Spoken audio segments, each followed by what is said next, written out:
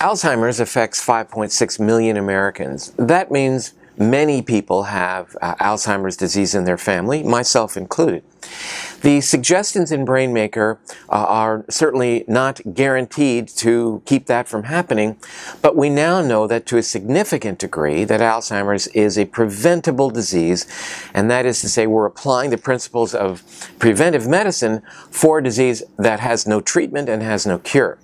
And the key points to take home, both in BrainMaker, reiterated from the work of GrainBrain, have to do with reducing inflammation by eating a diet that's lower in carbohydrate and that is gluten-free. You really want to avoid sugar.